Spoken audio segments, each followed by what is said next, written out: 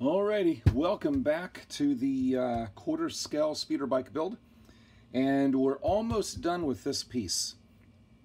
And I honestly, I don't remember where I left off last with this. I think in the last video I showed you how these pieces bolted on right here. I got those pieces like that with some screws or bolts, and they bolt on not like that. They bolt on like this.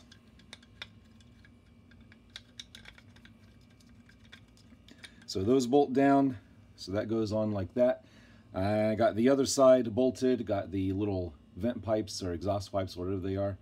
I think I showed you that last time. I don't remember, but if not, there it is. And I just have them off for now so they don't get in the way while I'm working on the rest of it. And I've got this detail on, and those bolts I still need to put nuts on them. Look on the back side, I still need to put nuts on those.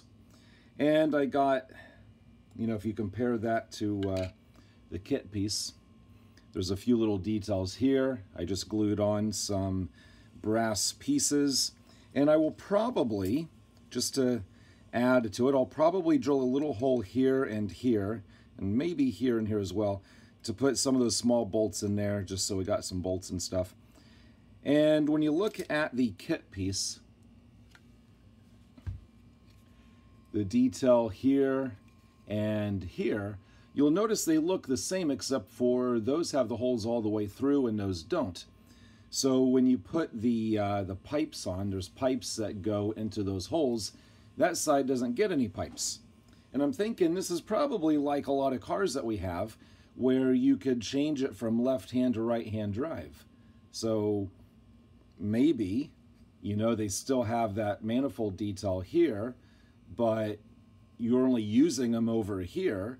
But if you flipped it to right-hand drive, then maybe you put those over here. And of course, I'm just making stuff up at this point. But for those details, I wanted on mine, I wanted to have the details, but I wanted them to be slightly different because, again, hoses and pipes plug in here, but not here. So what I did on this one was I took some bolts or screws, and I just kind of milled the head flat, and then I just kind of counterbored or countersunk in a little bit. I don't know how well that's showing up on the camera, but I just kind of countersunk in a little bit just to give that kind of a recessed detail in here. And then on the other side, I just turned those pieces down on the lathe. It's just brass. Turned down on the lathe and drilled through and then bonded in. So kind of my idea is, on this side we have the fittings that the hoses can plug into. And on this side, since the holes aren't used, they just have little caps or plugs or whatever you want to call those. So slightly different on each side. I still need to install the details here, but this is getting pretty close to being done. What I still need to make, as far as this piece goes, I still need to make this, that detail that goes here, and I need to make this, that goes on just like that, and there's a small little detail that goes on just like that. This one, really not concerned about at all. That should be fairly easy and straightforward. This one, again, should be pretty easy, straightforward. Just a piece of the same type of aluminum plate I've been using, and then a rod on the backside. So that should be pretty easy. But if we take a look at this one, that one, I don't want to say I'm concerned about it, but I've been thinking about how to do that with all those little fins. I don't know if they're cooling fins or what they are, but I'm thinking the best way to do this is to mill all of those in with the milling machine. And what I'm kind of thinking is this back lip here needs to be a separate piece. That way when I run the milling machine to make those grooves, I can just go all the way through and then put a separate piece on that. That way I don't have to stop at the exact same place every single time. So let me find a chunk of aluminum That is the right size, 3 times bigger. And the first thing I'll do is mill out a pocket here.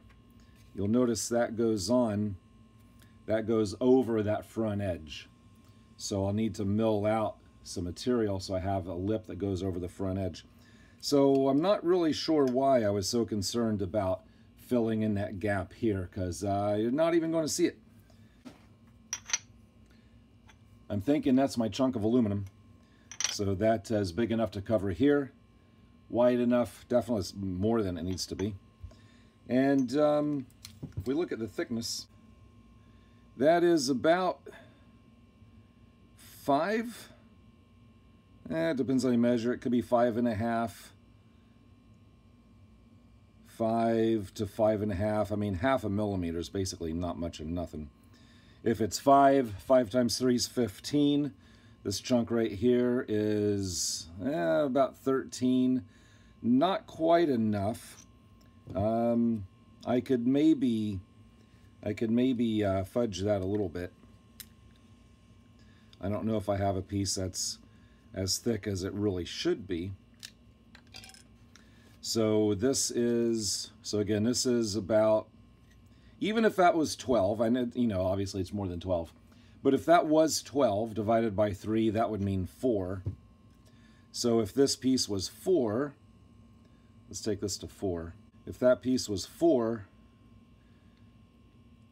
that's pretty close. Like I said, I'm not making this exact scale. Let's see, just that part is 2.5. 2.5 times 3 would be 7.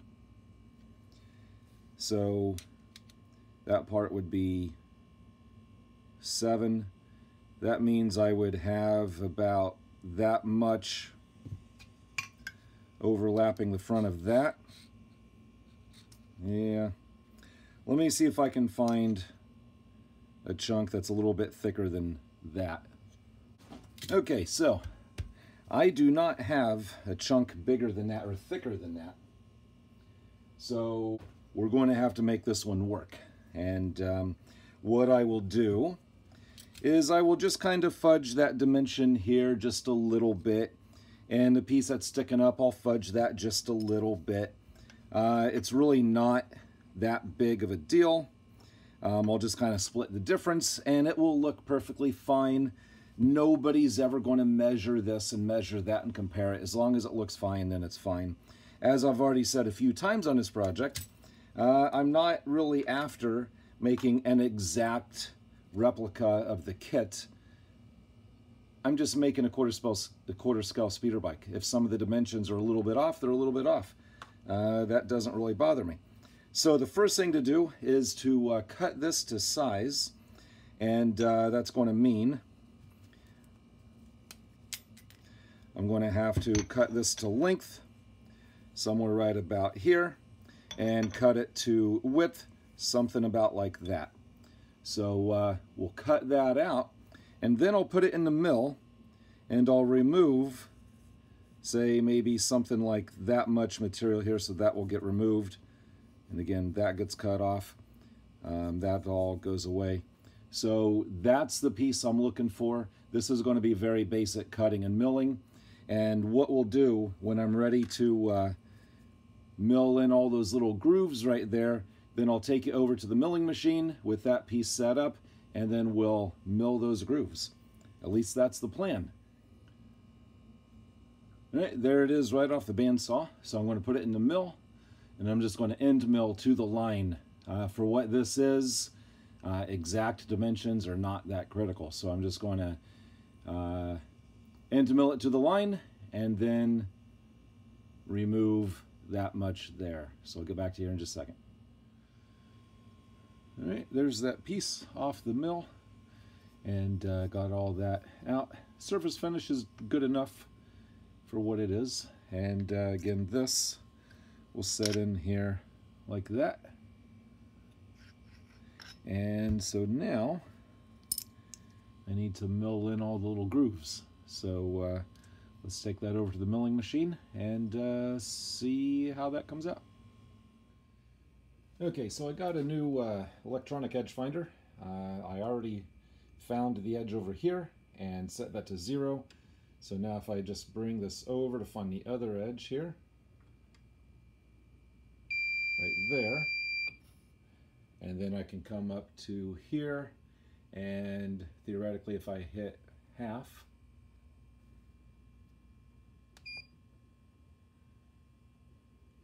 maybe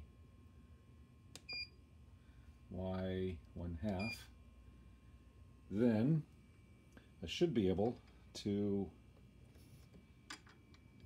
bring this over till that is on 0.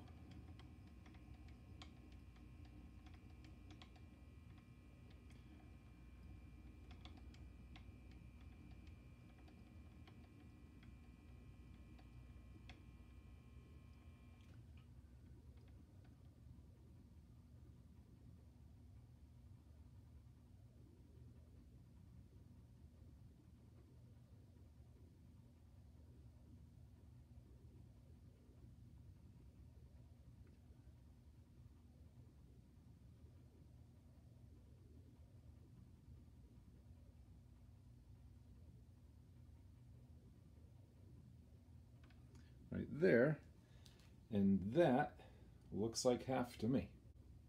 Actually, I want to change this to millimeters, because the cutter I'm going to use, I think I'm going to use this one, and I think that's a 4mm cutter. But what I'm going to do, I'll take this out and I'll put the 4mm cutter in, and I'll mill the first channel. Then I'll go over 8mm to another one, over 8 to another one, over 8 to another one. Then I'll come back to the middle and I'll do the same thing over here. If I just would have started at this edge and done each channel all the way over, then the last groove may not have been perfectly even with the first groove. So by starting with the middle one and do the same either side of that, then I'm guaranteed that it'll be symmetrical. So let me get that swapped over. We'll get the cutter in it, and then we'll get back to you here in just a second. All right, the cutter is about 3.1 or 3.2mm, which is fine. And so again, I'm going to go down about 3mm. I have a Z-stop set right there, so it can't go any lower than that, but I'm going to use the DRO and try to go down 3mm each pass. This is about 5mm thick, and I've never used that cutter before. I have no idea if it's new or used or whatever, but let's see how it goes.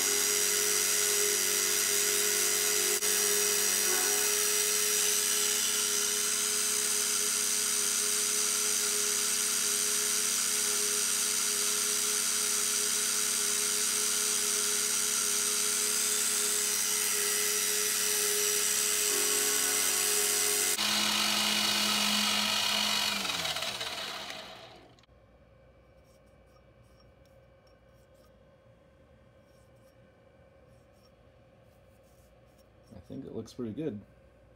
So I'm going to we'll unlock here,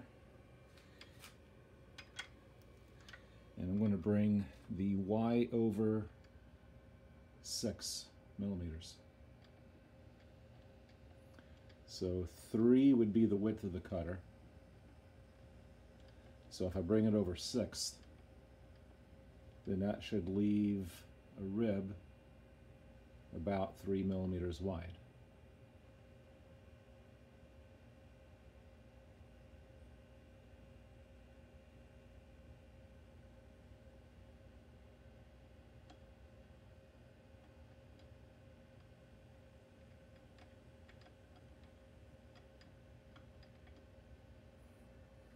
And I notice when I lock it, it changes it a little bit. But that's good enough, I think. And that is wrong, because notice how far over that moved that. Huh. Okay, something very important that I just learned. When you look at your scales, right there is the resolution. And mine are that. And if you go here and you select this icon here, and you have axis set, you have the encoder type, the resolution, and for whatever reason my X and Y were set to like 10 or something like that. They weren't, I already forgot what they were. They weren't 5. Now the Z was on 5, but you basically have to go through here and set those so they match the scale. That's why it was so far off. So that was just something I forgot to look into when I set this thing up. So we should be good now. So now, if I crank over 6 millimeters,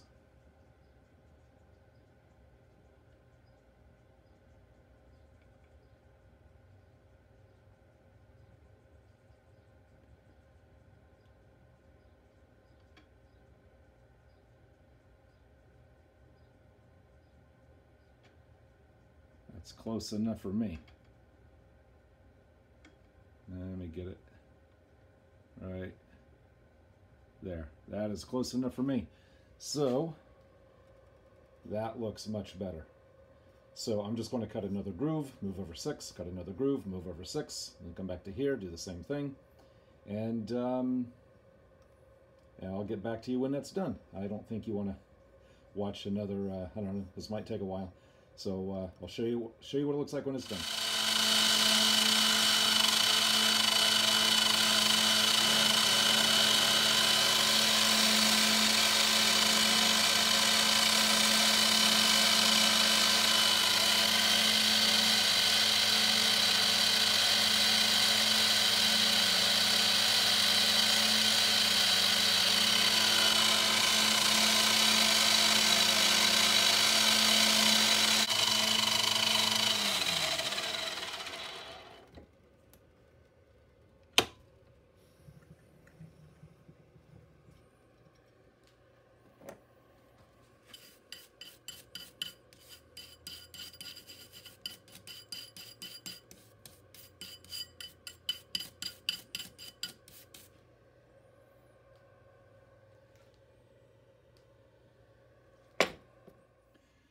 All right, there it is. And I am very happy with that. It's not, you know, it's not exactly like this. You know, for example, this only has, I think, 12 ribs and this has 14. And these start off with the flat before the rib and mine just starts with the rib. But I dare you to ask me if I care, because I don't. That would have been much more difficult without the DRO. Would have been possible, but yeah, the DRO made that so much more easier. I can't believe I waited so long to get one. I kind of was thinking about it for a while and went back and forth a few times, but I tell you what, I'm so glad I got that thing. It's just, you just got to make sure you have it set up right is all for it to work for you. But now, if I would not have had a milling machine, I probably just would have cut some square stock brass and then soldered it to a brass plate. That would have worked. Might have been a little more time consuming, but I tell you what, this is the first piece I made strictly using the DRO, and I am very happy with that. It's not perfect, but like I said, I don't care. It's good enough. So the next thing for this, I need to, you know, to make it match this, I need to round those corners off here and here. I need to round that off there, all along here, and I'll just do that with a file. And also, you'll notice that on this piece, there's another piece that goes along the back here, and that kind of goes over top like that. So I'm going to do that out of a separate piece. Again, this will go on like that, and I'll just cut a separate strip to put on here, probably a couple of screws. I think what I'm going to do to attach that, I think it'd look kind of cool to just counterbore, maybe counterbore right in the middle of that rib, and right here, just counterbore in there for some cap head bolts. Same type of bolts I used for right there. So the bolt heads will be flush with the grooves. I think that would look pretty cool, and that would hold that on there perfect. So that's probably what I'll do. I still need to go over the whole thing with some sandpaper. You know, it's a little, you know, just to knock the sharp edges off. But yeah, I'm happy with that. Once this is done and bolted on, I will then do this piece. This piece goes on right there, like that. That'll just be very simple shape, and a thing and some things, and bolt it on. So I'm not going to make you watch me do that. We'll just come back when that's done. Also, that piece that goes there, so I'll have to make something for that. It goes onto the bottom. I might actually use that for the base that holds it up on the final display, maybe. I don't know. But that'll just be a simple turning and milling process. Nothing too great there. So let me get those pieces done and mounted, and then I want to start covering that the green 3D printed body piece. I want to start getting that covered with some Bondo and getting it sanded smooth. So I'll get back to you when I get some more stuff to show you. Alrighty, here's this part, and I believe that this is all done. And here is the kit counterpart, and then mine. Again, everything is 3 times bigger, which makes it 1/4 scale. It is mostly aluminum. A couple of steel parts, a couple of 3D printed parts, but it is mostly aluminum. And there are a whole bunch of screws and bolts. This is probably the most screwed together thing that I've made. I think there's like over 80 screws and bolts or something like that. I kind of just lost track a while ago. Anyways, if we take a look at this, we've got the bottom part here. And again, there's the kit bottom part. And this was pretty straightforward. Just a piece of aluminum plate and some... actually, these pieces here, those pieces right there were cut out of the brackets that came with my DRO. That bracket right there, I basically just cut a piece out of it and then milled it to shape. And that's actually where those pieces right there and there came from. Those were just basic lathe turning operation parts, and that's just a steel rod that I had that I bent and went around there, and that is screwed in with a little screw right there into that part there. So 1 screw on either end. And again, there's the back side. And I'm thinking this is looking pretty good. Here's the bottom, and there's that piece. Again, it doesn't look exactly like the kit piece, but I'm thinking I might use that as the mount for whatever stand that I put it on. And I can take that off and make something different.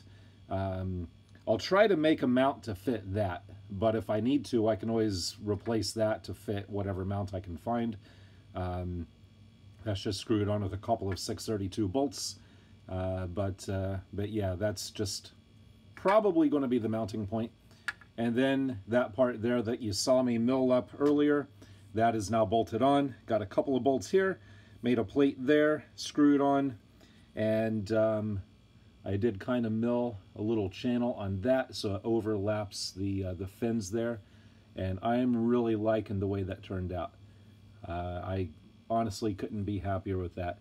Got some bolts in the details here. Got those all bolted in. And then of course those front pieces. And I'm really liking the way this is turning out. I'm getting more and more excited about getting this thing done. See what it looks like when it's finally done. And so the next step on this is to cover this in Bondo. So as I said in the last video, this is going to get covered in Bondo, sanded smooth, and this will become a buck to make a carbon fiber skin. With the Bondo, I need to fix a few things. I'm not the best at making like compound, complex curves in my drafting, so this is a little bit not quite like I like it. I can fix that with the Bondo. Same thing with here, not exactly the way I like it, so I can fix that with the Bondo. And obviously it got thin here because I didn't use very much top layers to save on print time. But yeah, this will all get covered in Bondo and then sanded smooth and painted gloss, and then I can lay a layer of carbon fiber on it, and that'll become a shell. Once I pop that first layer of carbon fiber off, then I'll lay more layers on the inside to make it a little bit stiffer. Now, somebody in the last video asked a very good question about my method for this. He said, if I just carve this to shape, sand this to shape, and then I put the carbon fiber over top of it and take it off, wouldn't that make it a little bit too big? And the answer is yes, it will make it a little bit bigger than this, but only by, you know, the thickness of one layer of carbon fiber, which is not going to matter for this. Nothing here is dimensionally critical. And even this, I mean, this is probably not perfect to scale to the plastic part, to the kit part. This might even be a little bit too big or a little bit too small, but it really doesn't matter because, again, nothing here is dimensionally critical as long as when it's done, it looks like what it's supposed to look like. So yeah, that was a good question and a good thought.